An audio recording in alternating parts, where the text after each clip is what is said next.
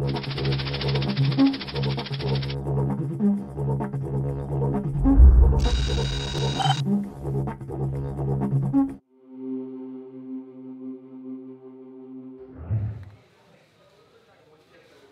Ebola patient is only infectious once they show symptoms.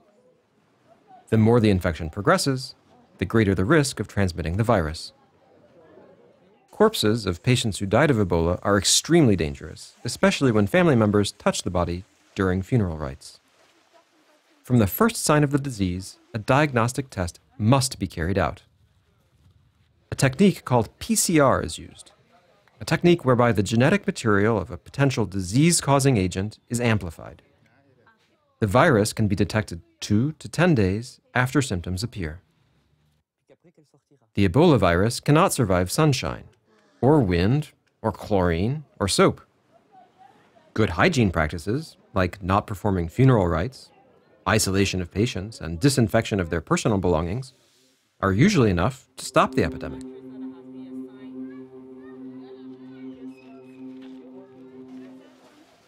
Healthcare staff are at direct risk. In addition to universal precautions, they have to protect themselves with a whole arsenal of measures. Protective overalls, aprons, masks, hoods, goggles, gloves. It's when removing this gear that the personnel is at the highest risk of infection. Neither treatment nor vaccine against Ebola exist yet. Doctors can only rehydrate their patients, sometimes give them a blood transfusion, and prescribe antibiotics and painkillers.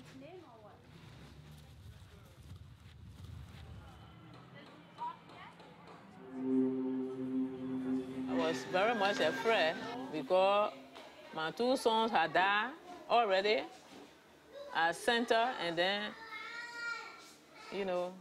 I'd be carried over there. So I was very much afraid. I was teaching, but one of my fears to return to the classroom was coming from the ETU center. And people, the stigma. I'm afraid that parents will complain. Somebody from Ebola center is now teaching their children. Many people will not let to send their children. So, to avoid all of these things, I decided to be by myself.